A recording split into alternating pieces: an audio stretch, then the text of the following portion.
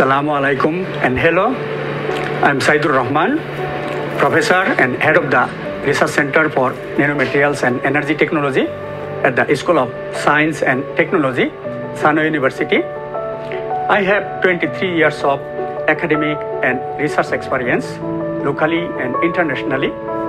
I am working in the area of different types of nanomaterials such as magazine, graphene, CNTs, their hybridizations, their compositions, and their applications, particularly in solar, renewable energy areas.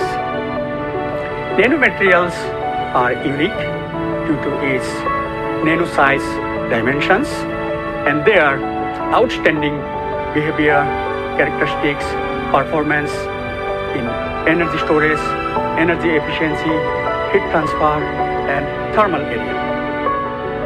At Sunway University, with the support from Zephysia Foundation, we built an impressive lab with the state-of-art lab equipment by spending almost 5 million Malaysian ringgit, which is equivalent to 1.5 million US dollar.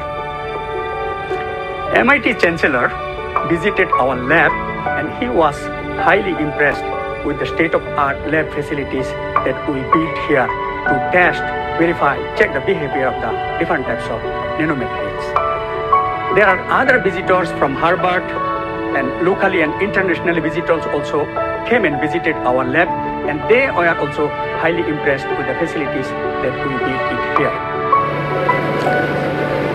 Magazine is derived from max phases. Max phases are produced using a sintering machine or tube furnace. Once these max phases are produced, then this is made into a powder form. And then this powder is used to make a chemical reactions in this fume hood with certain degree of temperature and speed to develop a chemical reaction that basically will help to eliminate one layer of max phases. As a result, we got the raw magazine, and then subsequently it is sonicated, it is purified using centrifuge and other processes, and finally also it is checked using SEM, XRD, EDX, its purity, its properties, and so on. Magazine is an emerging two-dimensional layered materials that need to be derived from max phases. Max phases are developed or derived, synthesized using its precursor materials such as titanium, aluminum, carbide. These materials are mixed and then put into a combustion board inside the tube furnace for sintering purpose. To sinter it up to 1400 degrees centigrade to make a brick-shaped max phase. Then these max phase powders are crushed, mortar and pestle, made into a powder before going through chemical reactions, finally to produce magazine. Energy performance, energy storage performance of magazine and other types of nanomaterials can be checked, verified by using our indoor solar simulator, as you can see here. Thermal reliability, thermal cyclic behavior of different types of nanomaterials and their applications can be checked, verified by thermal cycler.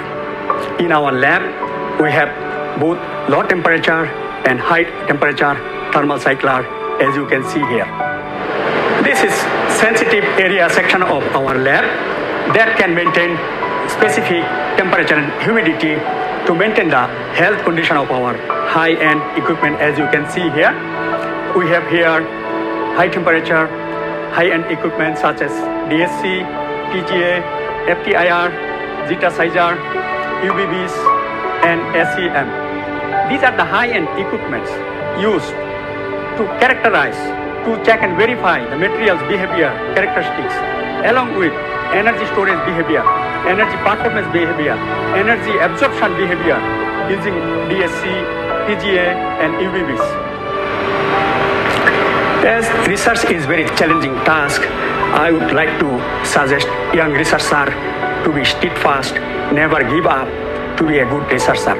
I also suggest them to follow some good model, good researcher, good paper to be a good researcher. Along with academic contribution, I would suggest also to keep their activities balanced. They should focus on teaching, research, publication, contribution to the societies, product development, policy development, and developing some patent.